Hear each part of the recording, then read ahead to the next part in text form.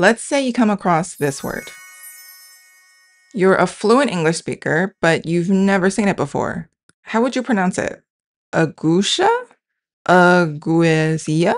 Aguasha? Because English borrows words from so many different languages, it's impossible to know the pronunciation of a word the first time you see it. And maybe that's why America has the National Spelling Bee, a celebration of the insane irregularity of English spelling. English uses the Latin alphabet, which is shared amongst over 3,000 languages, but the alphabet's spelling to sound consistency varies greatly among those languages. Finnish is almost perfectly consistent, with Italian following close behind. On the other end of the spectrum, French and English are full of irregularities. That means your E may be completely different from a French person's E and a Finnish person's E. It can be confusing, even frustrating when you're trying to communicate with each other.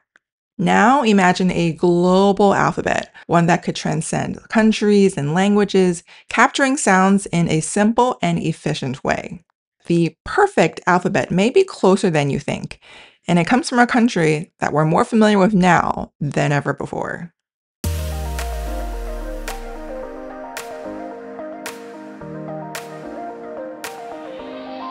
For those of you interested in East Asian languages, I'm sure you've heard of Korean's writing system, Hangeul. Hangeul was famously created by King Sejong of the Joseon dynasty in the 1440s. Now, before Hangeul, Korean was written using Chinese characters. So King Sejong created Hangeul to help the average person learn to read and write. The Hangeul system, which has individual letters for consonants and vowels, is alphabetic. Its consonants are based on 5 basic shapes that a human's speech organs make while producing those sounds. Adding a stroke turns a consonant into its aspirated form, and doubling it makes it tense or fortis. It's an intuitive system that connects related sounds to related shapes. However, it differs from purely alphabetic systems like the Latin alphabet, in which each letter stands alone in a linear sequence. In Hangeul, each letter or 글자 is written as a syllabic block that contains one consonant and one vowel. Even if a syllable doesn't start with a consonant, a placeholder consonant is written to complete the block. Many Korean speakers consider Hangeul to be one of the easiest writing systems to learn. In spoken Korean, the letters retain their original pronunciation most of the time, and when changes do happen, they're predictable based on sound assimilation rules. Now, this sounds great, doesn't it? We can clearly see where a syllable starts and where it ends. We can predict how almost any word will sound, and there are only 25 symbols to learn. Hangeul seems like the perfect writing system, but there's just one major problem. If it's so great, why is it only used for Korean? Well, it may seem obvious. Hangeul was designed for the Korean language, and its letters represent Korean sounds, not sounds found in other languages, least of all, English. For example, there is a common joke among expats living in Korea. Because Korean doesn't have F, V, or Z, it's hard to know if passion means fashion or passion, whether petty is berry or very, or whether poku is pork or fork. Additionally, modern Korean doesn't have consonant clusters. It follows the CVC syllable structure, so foreign words with clusters are broken down into multiple syllables. For example, the English word Spain is 1 syllable, but in Korean it's 3. S-pe-in, Spain. With all this in mind, it may seem obvious that Hangeul is not well suited for English or most other languages. But did you know? Hangeul originally had a whole other set of letters designed to transcribe sounds in foreign languages, such as Chinese and even English?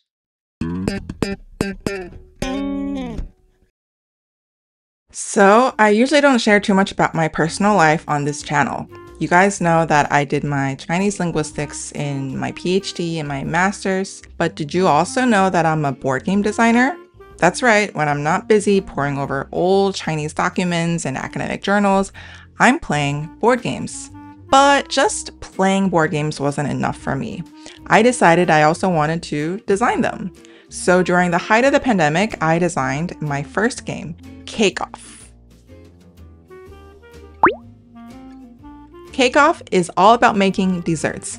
At the start of the game, you're dealt 3 recipe cards, and each recipe card has 3 ingredients you have to collect. The best part of the game is the interaction. We have action cards that allow you to sabotage other people's recipes, steal recipes from them, and even freeze or burn their completed recipes. The first player to complete recipes totaling 5 stars, 5-star chef, wins. I created this game as a love letter to desserts from around the world. You guys know I love languages, and I also love the cultures associated with those languages. There are recipes from over 24 countries in this tiny little box, and I'll bet your bottom dollar you haven't heard of all of them. The game is now available on Amazon. The link is in the bio, and at under $20, this just might be the best stocking stuffer money can buy. And now, back to the video. To understand this, we have to go back to the 1400s and look at the atmosphere on the Korean peninsula. At that time, Korea was part of the Sinosphere, a cultural world centered around China. Korea was a tributary state, regularly sending tributes to China in exchange for political legitimacy, cultural exchange, and trade opportunities. But King Sejong's creation of Hangul was seen as a bold step outside of that long-established China-Korea relationship. You see, Korea had long modeled its writing system, its Confucian policies, among others, based on China's example. By creating a completely new writing system, independent of Chinese characters, King Sejong was challenging the status quo in a big way. And this caused a lot of resistance and contempt from a lot of court leaders at the time. Consider this now famous passage in which King Sejong introduces Hangul. The language of our nation differs from that of China, so Chinese characters do not suit it. Because of this, ordinary people often cannot express what they truly wish to say. Out of compassion, I have created 28 new letters so that everyone may learn them easily and use them in daily life. We can see here that King Sejong created 28 new letters. But modern Korean only has 25. So what happened to the other 3? Actually, if we want to be specific, there are 4 letters originally created by King Sejong that are no longer being used today. They are the vowel are-a. Are-a is estimated to be this IPA sound, which is the vowel found in many English words such as cup, some, love, etc. And 3 consonants, 반침. Hancheum is said to be very close to a Z sound, which is useful for Mandarin, English, and many Indo-European and Slavic languages. Yorin hiot. Yorin hiot is estimated to be a glottal stop, which can be seen in English's uh-oh and other languages. And finally, yet ing. Yet ing is the ng sound, which is found at the beginning of a syllable. This sound originally existed in Middle Chinese, but now only exists in certain Chinese varieties, such as Sichuanese, Cantonese, Hakka, and Min. This sound is also found in many Austronesian languages and African languages. Over time, due to sound changes in Korean, these letters eventually fell out of use. But that's not the full story. King Sejong, sensing opposition from Confucian leaders in his court, went a step further. He additionally created a whole other set of letters that could transcribe Chinese sounds, not just Korean ones. This is a comprehensive look at all the sounds that existed around the creation of Hangul. In addition to the 3 lost consonants I mentioned earlier, King Sejong also created other letters to transcribe Chinese initials. 가벼운 피업, estimated to be this IPA sound, an allophone of the English V sound. 가벼운 피업, estimated to be F. 가벼운 미음, estimated to be W. Because Middle Chinese was a tonal language, King Sejong also added tone diacritics to Hangul. But because the tones in Middle Chinese were very different than they are now, let's just take a quick look at what they were back then. The 4 tones back in Middle Chinese were ping, shang, qu, and ru. Ping was a flat, level tone. Shang was a rising tone. Qu was a falling tone. And ru was called the entering tone. This only occurred on syllables ending in P, T, or K, and this was not a phonemically contrasting tone because it only existed on these syllables. King Sejong's system, called pangjum or side dots, were based on the Middle Chinese four tones, but in actuality, the tones they represented were quite different. They most likely reflect Korean tones and not Chinese tones. So at the time, if a Korean syllable had a low tone, it got no side dots. An example would be the Korean word hwal, which means bow or arc. If a syllable had a high tone, it got one left side dot. This can be seen in 칼, which means knife or sword. If a syllable had a rising tone, it got two left side dots. An example would be the word 돌, which means stone. These tone markers obviously don't represent Mandarin tones now, nor do they represent Korean tones because Korean doesn't use tones anymore. But many African languages only differentiate tone between high flat and low flat, so these dots could be really helpful.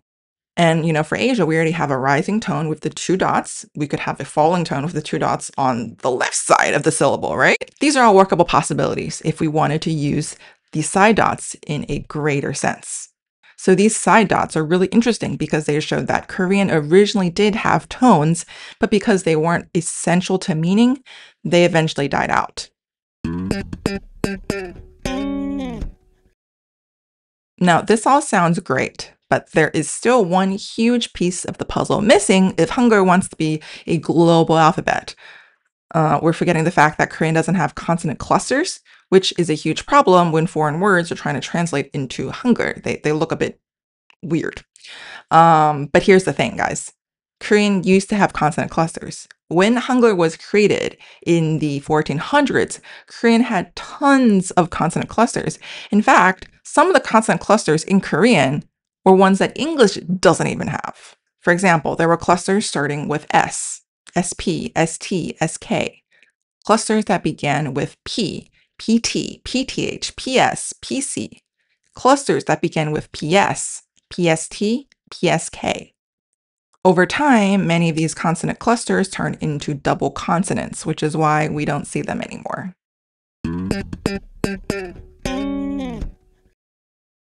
So to summarize, not only does Hangul have the ability to transcribe and represent a whole set of sounds more than we originally thought it could, it also has a tone marking system, and last but not least, it has a precedent and a method for dealing with consonant clusters. Honestly, the more you look at it, the more it seems like Hangul is becoming a great candidate for the global alphabet. Of course, this has all just been an elaborate thought experiment. Hangul is tightly tied to Korean, the language it was designed for. And although linguists say it's the most intuitive or scientific writing system ever made, in reality, it's only used by people who speak Korean. Or is it? In 2009, a small community in Indonesia decided to adopt Hangul to write their local language, Jaja. You see, Indonesia is incredibly linguistically diverse, with over 700 different languages, many of which don't have a written form. The residents of Baobao, located in southern Indonesia, were worried that without a writing system, their language would just go extinct. The official language of Indonesia is Bahasa Indonesia, which uses the Latin alphabet. But the people of Baobao felt like the Latin alphabet couldn't really capture the sounds of Jaja, so they turned to Hangul. I think it's Hangul's intuitive and logical design that allowed a community thousands of miles away with no political or cultural ties to Korea to adopt it as their writing system. In fact, the really cool thing is that the residents of Baobao are using some of the lost letters of Hangul I mentioned earlier to write their own language, which is different, obviously, from Korean. For example, they decided to bring back 가벼운 비읍 for V sounds and 쌍lir for L sounds. They've even created some new letters based on Hangul's logic to capture sounds unique to their language.